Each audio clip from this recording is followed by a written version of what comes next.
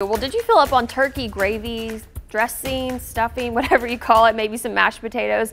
Well, the good news is no matter how much you ate, there are some quick and easy exercises you can do to feel guilt-free today. And personal trainer Benjamin Ryan from Greensboro's Workout Anytime joins us via Zoom this morning to walk us through all these ideas. So it's not that bad. There are some small things everyone can do at home or at the gym to work off all that food. Okay, Benjamin, I have to ask first, are you full from yesterday like me? I'm definitely still full, Stacey. Yeah, so I think everyone's waking up maybe feeling a little guilt. Well, what can we do about it? There's some really easy home exercises that you can do while we're all social distancing and everything, just to stave off those holiday pounds. If you are a fan of cranberry sauce like me, about a quarter cup is 37 calories. That's the equivalent of about 60 push-ups. And if you're doing these at home and you need to break them up, you definitely can make it easier for yourself.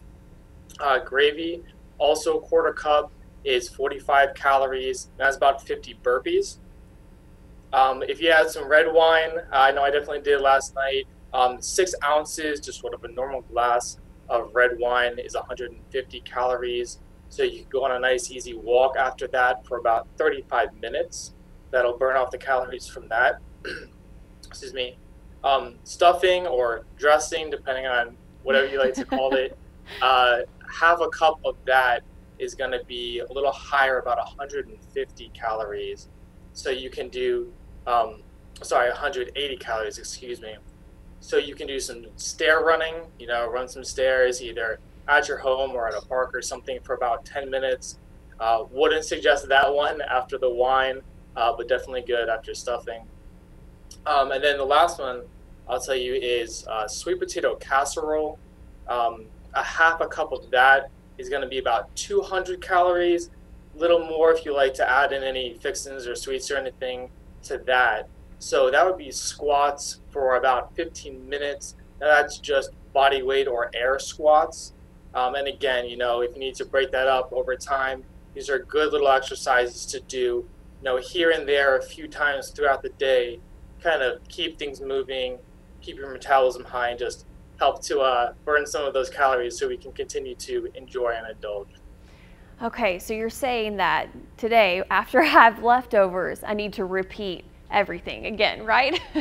Exactly, just do it all over again. And then I don't even want to know what pecan pie would be, because I definitely might have had that for breakfast this morning. Yeah, so probably a big workout after that too. Probably a few of those together, yeah, definitely. Well, before I let you go, any more advice for people at home that, they're trying to think of what they can do to burn off some of those calories today?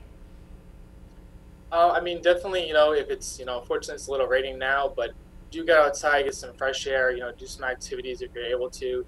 Just important, as we all are, not going out as much to stay active. Again, even if it's just a walk, throw a ball around in the yard or something of that nature, play with the dog, just to keep active and make sure you're not sort of just sitting and stagnating as we are, enjoying all these treats for the holidays.